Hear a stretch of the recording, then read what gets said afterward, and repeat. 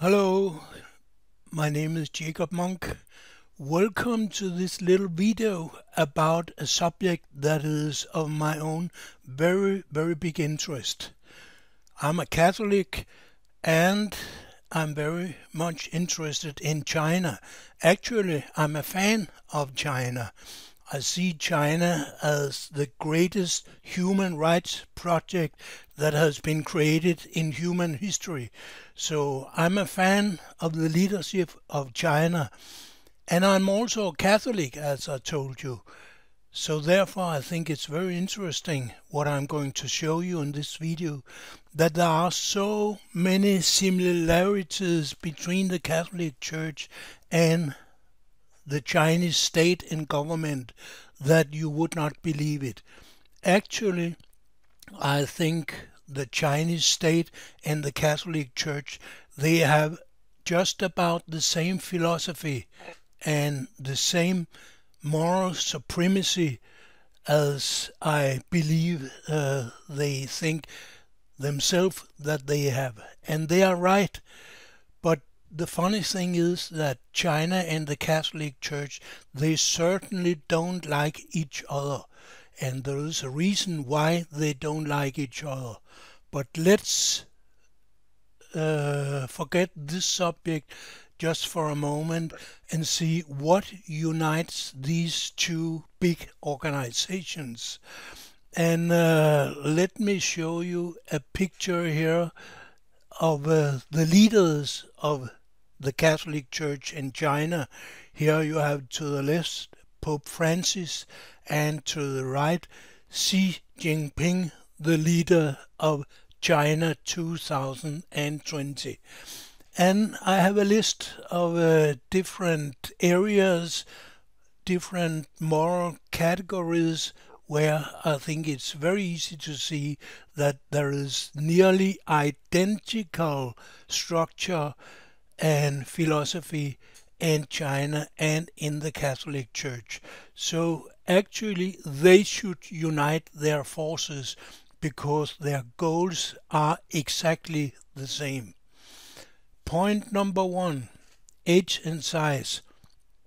Well, the Catholic Church is 2,000 years old and China is around 4,000 years old. But the current way of running China, the political system, meritocracy it is called, I'm going to talk about that a little bit later. Well, this is maybe only 2,000 years old. And the Catholic Church, actually, it's older than 2,000 years because before the Catholic Church we had the Jewish religion, and the Catholic Church is and claims to be the modern way of practicing the Jewish religion. Well, you know what happened with the Jews and Jesus. Jews, they voted for Jesus being crucified, and after that the Catholic Church was started. The Catholics in 2,000 years ago in Palestine, they told the Jews to convert to Christianity, to join the Christian church. You do not have to be circumcised to be a Catholic. Well, this was a criteria if you want to be a Jew. So there are some differences between Jewish religion and Catholic religion. But when it comes to age and size, Catholic religion and China is nearly the same. They are both 1.3 billion members, 1.3 billion Chinese, 1.3 billion Catholics in the world. Of course, China is a national state, while the Catholic Church is a global organization. But both of these organizations, they have a heavy weight on some specific part of the global culture. China is an Asian country. You have to understand China on the background of the Asian history and the Asian culture. The Catholic Church, you can only understand it on the background of European culture and Middle East culture, because the Catholic Church has been developing for 2000 years, first of all in Europe. Today claims to be an international organization, but remember, 95% of the popes that has been leaders of the Catholic Church, they came from Italy, and Italy is a European country. I know Italy is a modern country, but before something was called Italy, there were other states with Latin language and Latin culture. So the Catholic Church is a product of the Latin culture. Let's pass on and see here. The goal of China is to create communion. You know, China is run by a Communist Party of China. They have 19 million members. It's a very big country. In the Chinese constitutions, it is stated that the Communist Party is the leader of China.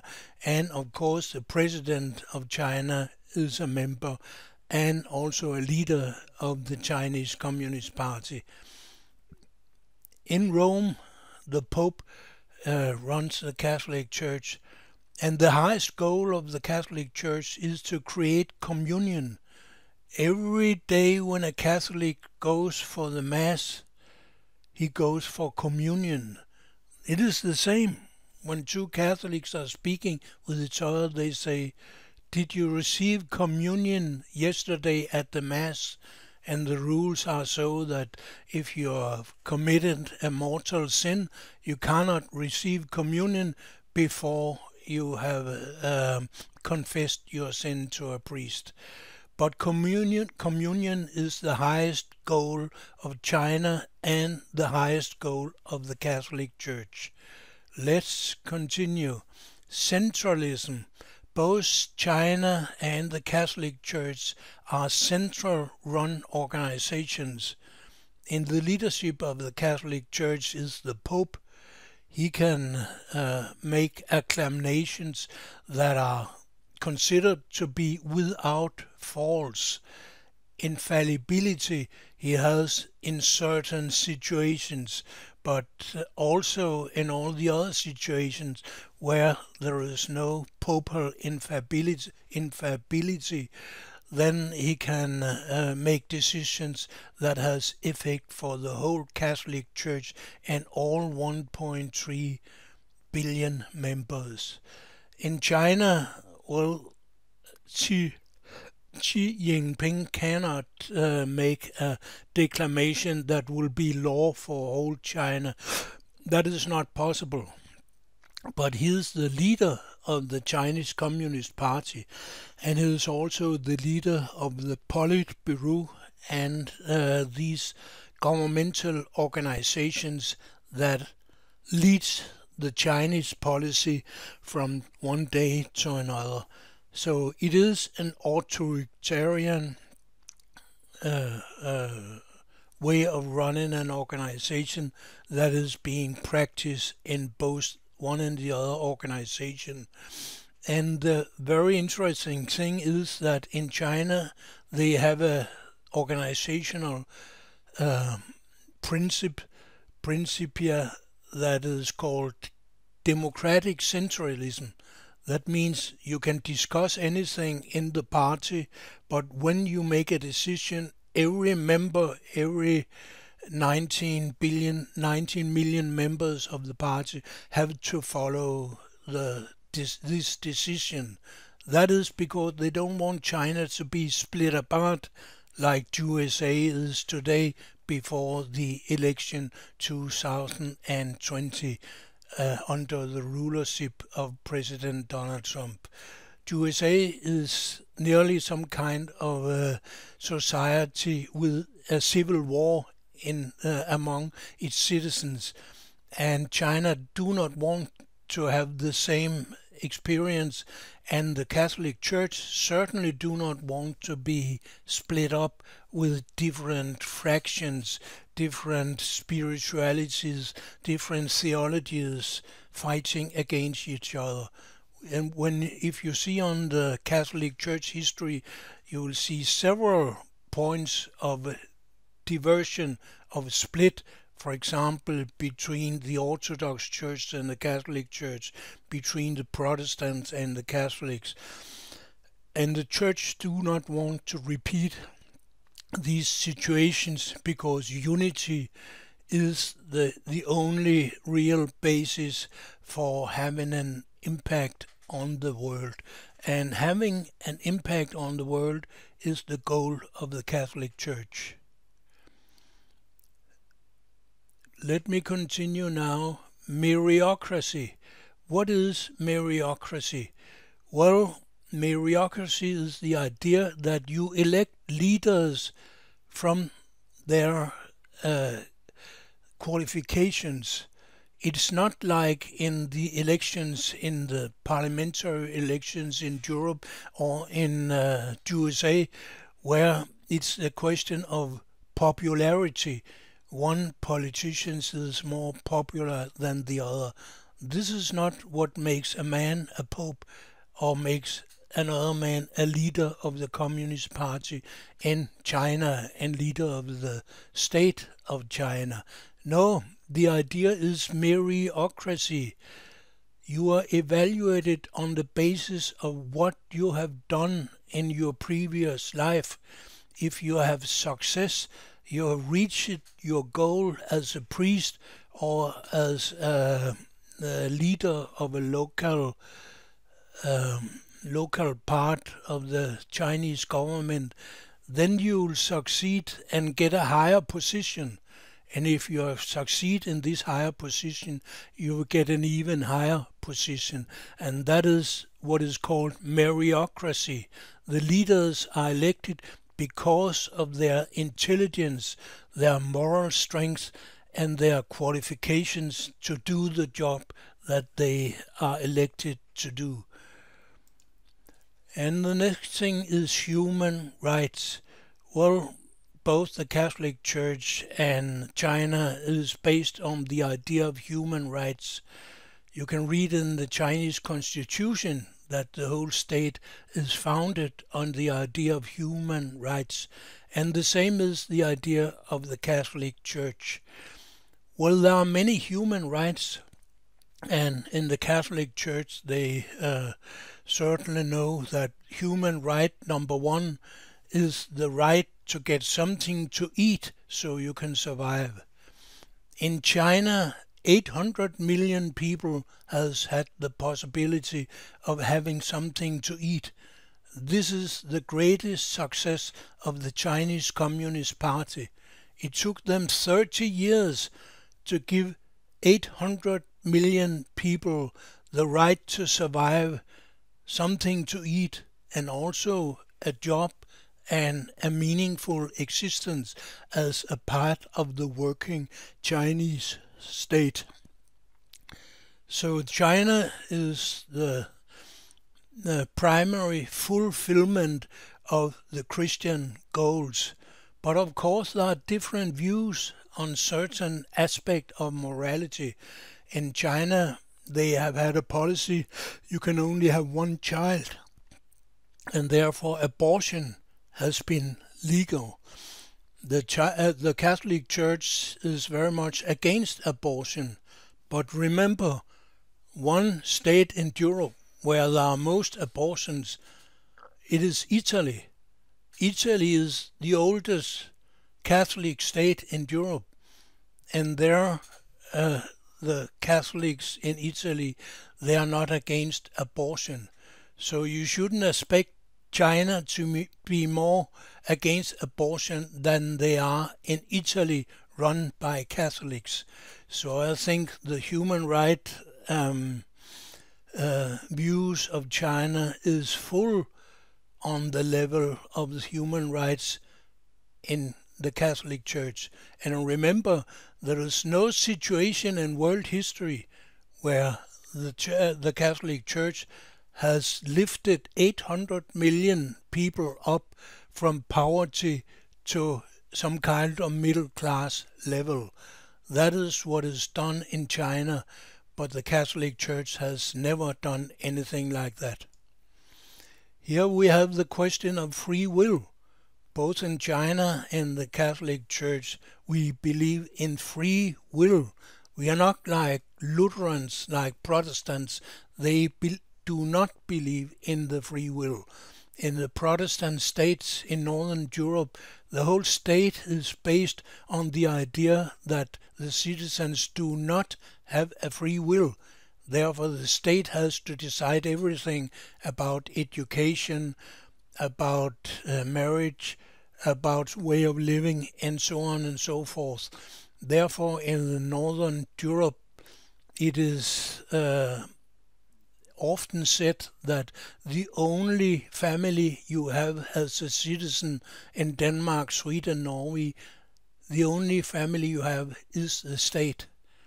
That is not the idea of the Catholic Church, and that is certainly not the idea of China. In China, you have to work to earn your own living, and this is the Catholic idea of how a society should run. Here I'm talking about morality. Well, as I've told you, there is somehow the same morality. It is very much centered around the family. The family is the basic union of the society. This is the view of the Pope and of Xi Jinping. They are quite united about this question. So there is not much difference between the morality of China and the morality of the Catholic Church. And when it comes to global ideals, well, both the Catholic Church and China wants to develop the poor countries. China has this Belt and Road Initiative that is creating infrastructure and industries in the poor countries in Asia and Africa. They also want to connect to Southern America and to Europe if it's possible. Even to USA they want to connect, but the Americans, they are very much against. The Americans, they respect the Pope, but only as far as the Pope is a far out spiritual figure. As soon as he's asking USA or any other country to change their way of organizing the society, they don't want to listen to the Pope anymore. They want the Pope to be a 100% spiritual figure that has no practical influence on the life of Americans or other people around the world. But China, they are working in practice. They have their own religion. They are not Catholics. They are Confucians, but they work in practice to implement infrastructure and create industry and middle class and raise the level of living not only in China but around the world. Americanism. The Pope has several times talked against Americanism. This is an old idea of the Catholic Church that America shouldn't be the leader of the whole world. America is not an exceptional country. Moral rules in this world, they are going not only for Europe and Asia and Africa, but for USA too. So the Pope can't accept the idea of exceptionalism. That is the basic idea of the neocons and Donald Trumpists in USA. And of course, the Chinese state and the Chinese Communist Party totally agree with the Pope in this regard. When it comes to Protestantism, well, both the Pope and Xi Jinping are very critical. We had the Reformation in Europe, and after that the Catholic Church has had a lot of problems with Protestants. when it comes to China, some of the most evil anti-Chinese agitators in USA, they are Protestants. So there is a basic for the view that Protestants, they just hate China, and therefore China do not like Protestants. But don't make a mistake. It is fully legal to be a Protestant in China, and it's also fully legal to be a Catholic. There's freedom of a religion in China. Don't misunderstand this. This is in the Chinese constitution. There's freedom of religion. But these religions, they have to respect the Chinese law. If they do not respect the Chinese law, they will not be allowed to operate in China. And here to the last, worship the dead. Well, in the Chinese religion, you worship the dead. You have altars and memorial places for your family members that passed away. And this is the same idea we have in the Catholic religion. We worship the dead. Some of the dead we call saints. Some others, they are only passed away members of our own family. We can pray to the dead and pray for the dead. So the idea of the Chinese religion called Confucianism and the Catholic religion is somehow the same in this very, very important point.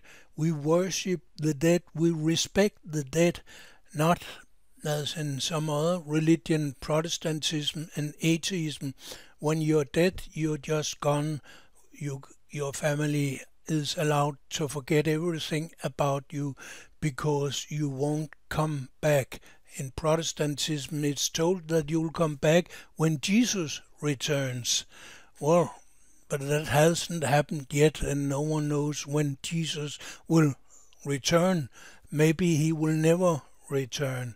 So the Protestants shouldn't expect to be in communication with their dead parents and grandparents and family and saints and so on and so forth. But Catholics, we believe in communication with the dead exactly as they do in China. And this is what I wanted to tell you about China and the Catholic Church. These two organizations have so many similar points that they should learn to work together. But at the moment, Catholics are not very popular in China, and there are several reasons for that. But the basic reason is that China is not accepted in the Vatican. The Pope has no diplomatic relations with China. They have diplomatic relations with Taiwan, but not with China. And when the Pope do not have diplomatic relations with China, then he cannot expect that the Chinese will respect the followers of the Pope, that is the Catholics. There are 12 million Catholics in China, but they do not have perfect freedom. No, I'm sorry to say, but that is the truth. And who has the fault for that? The fault is on the Pope and on the Vatican. They can show that they respect the 1.4 billion Chinese. They can accept the Chinese state. They can establish diplomatic relations with China. And then most of the problems with repression of Catholics in China will be gone. Okay, thank you for listening to this video. Hi.